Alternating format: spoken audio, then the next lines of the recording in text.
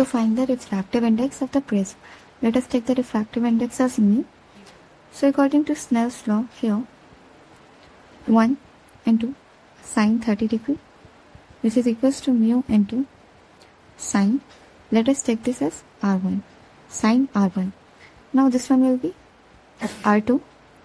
Here R1 plus R2 is equals to angle of prism, which is here 90 degrees. So 90 degree.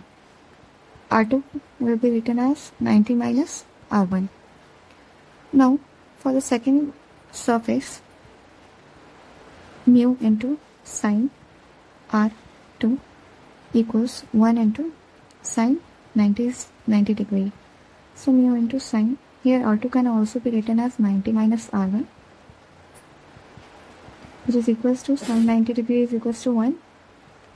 Now mu into cos R1 equals 1, and from here we can write mu sine R1 equals 1 by 2. Equation number 1, equation number 2. Squaring both the equation and then adding it, we will get mu square sine square R1 plus cos square R1 equals 1 plus 1 by 4. So here we know that sine square theta plus cos square theta equals 1. So mu square equals to 5 upon 4. So mu equals root 5 upon 2 is your answer.